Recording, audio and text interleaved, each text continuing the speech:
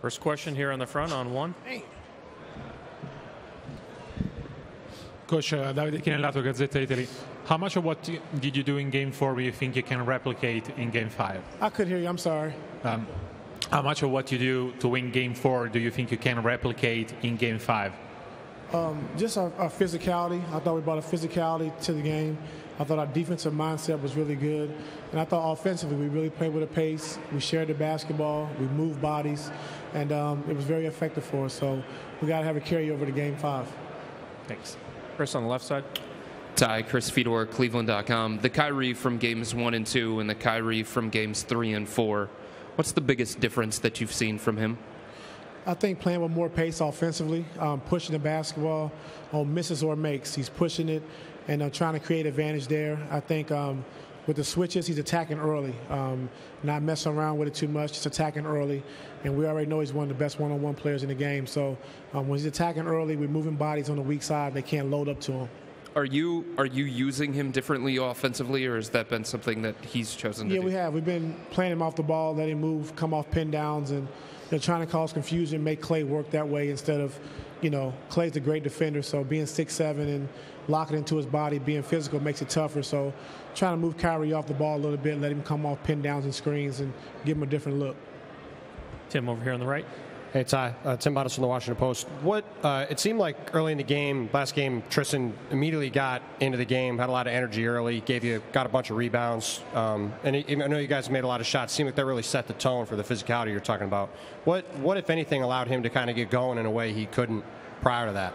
I think offensively, moving bodies and moving the basketball and making cuts, allows Tristan to roam free because they got to help and try to get back, and by that time it's too late. So I thought offensively, just moving without the ball, making the extra pass, ball movement, that allowed Tristan to get free and get to the glass a little bit for us. Carl here on the right.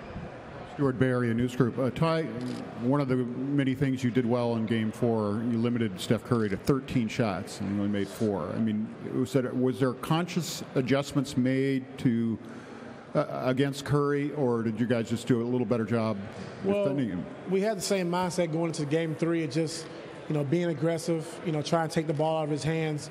But I thought the most important thing is transition defense. I think holding him to only 14 points in transition was big for us. And that's where Steph thrives, in transition, because he can shoot the ball from anywhere. So I thought getting back, in transition defensively really helped us out.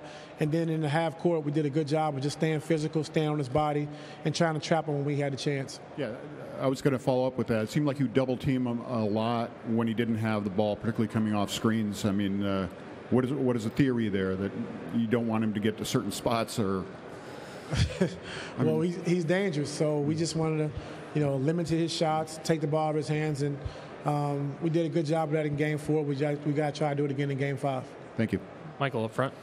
Ty, Michael Grange from Sportsnet in Toronto.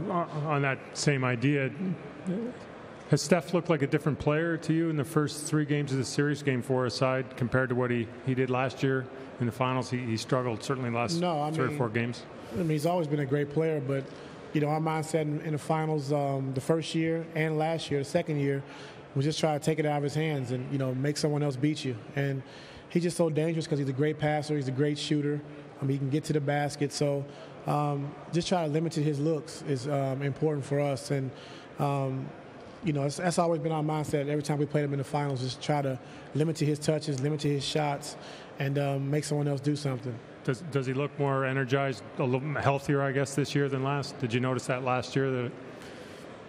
He's dangerous no matter what. So, not really a big difference. When he's open, he's going to make shots.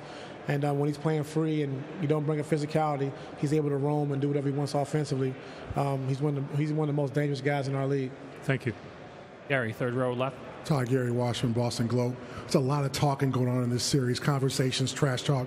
Do you tell your guys not to talk more? Do you let them be them in terms of their conversations on the court? And what have you thought about the kind of the interaction in this series? Me personally, I liked it.